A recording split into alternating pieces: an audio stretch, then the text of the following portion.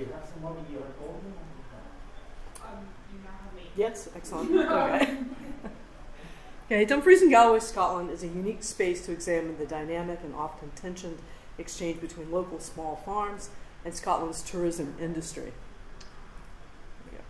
Struggling economically, the region has attempted to improve itself to become more viable within this industry. However, what happens when regions do not fit neatly within the tourist brand Scotland?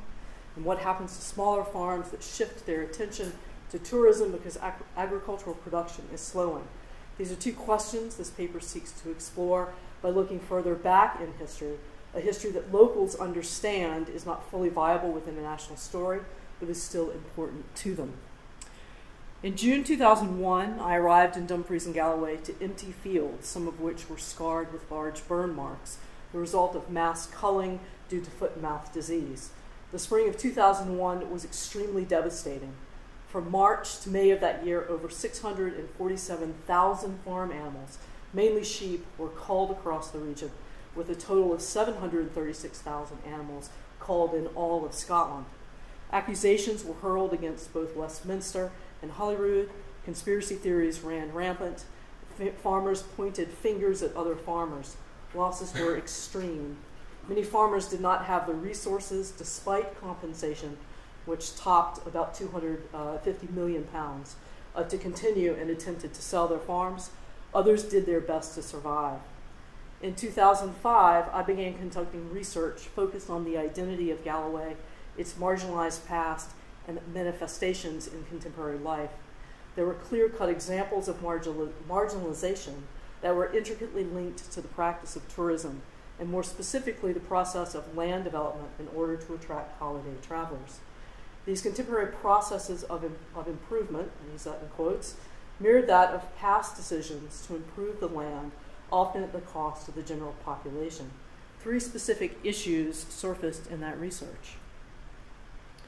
The act of locals being priced off the landscape and out of the housing or farm market, the physical alteration of land for profit, and encroachment on historically sensitive land. 10 years later, these three issues were still prominent with one significant difference. I noticed repeated references to processes designed to bring about social and economic change, but with detrimental residual effects. People were leaving the region, there was high unemployment, farming was deteriorating in an area where agriculture has been dominant for hundreds of years. Over a great deal of whiskey, we'll underline that phrase, farmers I spoke with repeatedly used two words that directly link back to the region's past to describe the situation: improvement and clearing. Contemporary interpretation of these processes in Scottish history is enmeshed in the tropes of the Highland clearances and the age of improvement in the lowlands. Highland clearances and the tragic experience of clansmen characterize the period from which Scotland's national history has been molded and branded. The lowlands, however, are usually conceptualized as being improved rather than cleared. Improvement during the 18th and 19th centuries involved a matrix of economic, material, and social changes as a means to achieving a productive civilized world. In Scotland, this movement was directed at the landscape and the population of tenants and cotters whose lives revolved around it. Landowners and their agents successfully implemented a range of strategies to bring about improvement, including the removal of people and settlements, which produced a distinct alteration of people's relationships with each other and with things. Contextually, clearing has two complementary meanings: the removal of people off the land during the 18th and 19th centuries, as well as the ideological erasure of these groups, which influences later historical interpretation and social memory. Clearing in both contexts carves out spaces for capitalism and propagates socio-economic beliefs that significantly alter the lifeways of populations. Understanding the clearance of people is indicative of past and present improvement. Clearing in 18th and 19th century Galloway, Scotland, represents an early example of a transformative process that moved across Scotland, then the rest of the world, as a distinct colonial practice associated with nascent capitalism. Scotland, and especially the southwest region of Galloway, are unique spaces to investigate this process. Clearance and improvement were simultaneously in process within the same national boundary, yet are suggestive of a much wider global experience, one of which is still happening today. Improvement for most of the folks I spent time with equaled a continued marginalization of the population of Dumfries and Galloway, where leaving was the only way for a young person to find a job, or selling the farm was the only way to stay out of bankruptcy. One farmer definitively expressed his situation as being on the cusp of being cleared through a process of modern improvement. This was happening, he stated, through government policies like loans or schemes to farmers who were willing to participate in transforming their farms to production spaces, much like, and he quoted this repeatedly, the American system of farming. His frustrations were many, including a pride in the reputation of the region's product, mainly milk, for which he was certain was to be ruined in the midst of these transformations. He felt the region's farms had worked extremely hard, especially since foot and mouth, to rebuild their product, to protect cattle from crossbreeding with inferior breeds, and he also referenced American breeds in that, and to maintain good sustainable farming practices.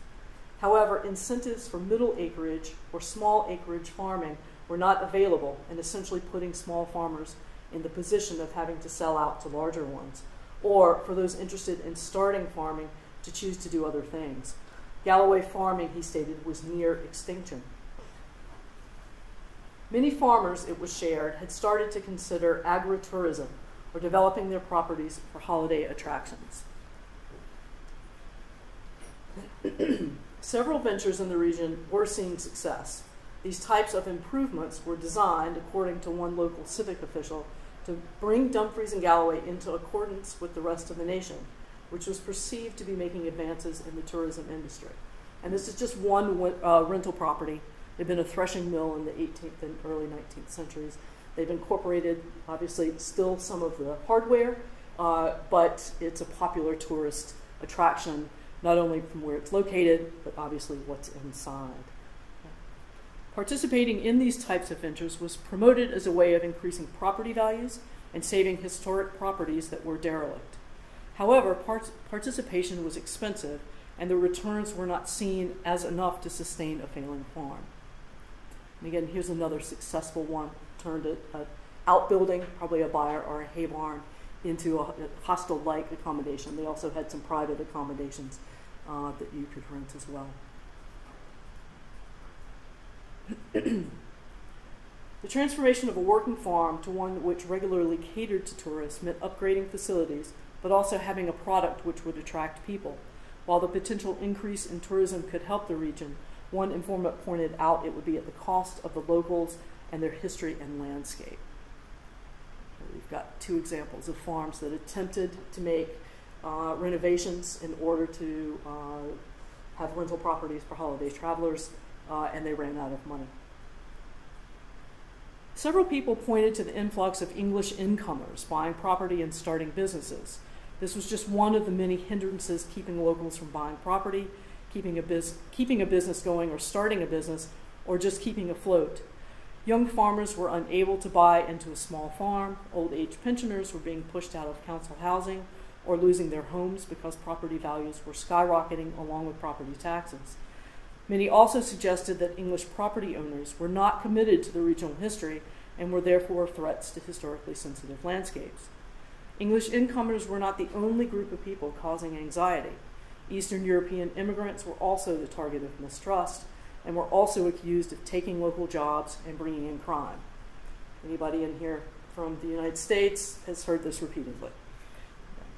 However, Brexit has prompted a drop in immigration, according to the Financial Times, in June of this year, with, and I quote, registrations for national insurance numbers falling to around 26,000 in the first quarter of 2017, compared with just under 40,000 in the same period last year. Has this mistrust of incomers been deeply embedded in something tangible, intangible, or both? And I think the answer is yes, and the answer is entrenched in locals' relationships to their landscapes, where their history and their lives are situated. The contemporary landscape at Dumfries and Galloway is still rich with evidence of improvement and clearance processes of the 18th and 19th centuries, material evidence of a history which which the national story essentially erases. There's resounding evidence in written documentation of tenant and cotters, the farmers of that time, being priced out of their farms through a rise in rents and shifts in agricultural and industrial concentrations. In many cases, it was the tenant who embraced improvement that was eventually cleared. The remains of their farms and field systems are still visible. Oops, excuse me, left one out. It's a new buyer under construction. And here's some of these remains of 18th and 19th century farming. All of these pictures have to do with cleared tenants, either through amalgamation or a loss of rents in which they could not extend their lease and had to go elsewhere. So we have field walls at the red arrows. An actually good condition dwelling house. More field walls.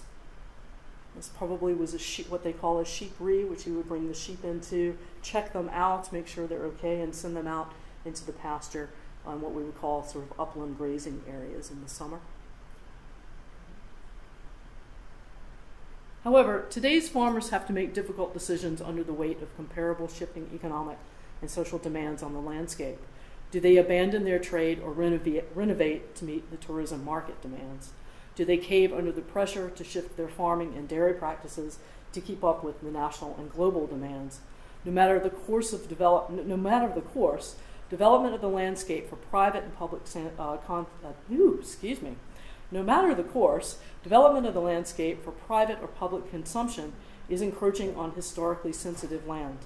And the series of next pictures are, again, another 18th. In fact, this goes back to the 16th century farmstead that is listed on Arkhams, which is the Royal Commission of Ancient and Historical Monuments in Scotland.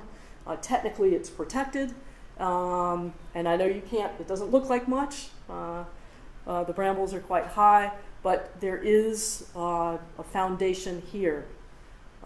The property owner applied for building permission and planning permission, but lied because they decimated the site. Okay? So the difference between a picture in May and a picture in June, within a month of me visiting the site had disappeared. In Dumfries and Galloway, locals in their landscape carry very little weight when others, and I quote obviously from Raymond Williams, seeing the land and its properties as available for profitable exploitation. So clear a profit that the quite different needs of local settlement and community are overridden, and that what the state is administering and the planners serving is an economic system which is capitalist. While farmers in Dumfries and Galloway are participants in this capitalist system, it is not without concern that their livelihood is being eroded by the very processes designed to improve it, even when the numbers indicate growth and potential success. And these are brand new numbers released in July, and if you notice, I've highlighted the numbers for 2007. These are just Historic Environment Scotland figures, but if you note, there's been an increase of 41% just over the past year. In places like Dumfries and Galloway, landscape is the terrain on which political, economic, social, and cultural forces play out. This paper wrestles with the region's continued struggle for economic development and finding and maintaining its local identity in the midst of a national story in which the region does not find itself. Archaeology can and should be focused on not only the past, but also on the future.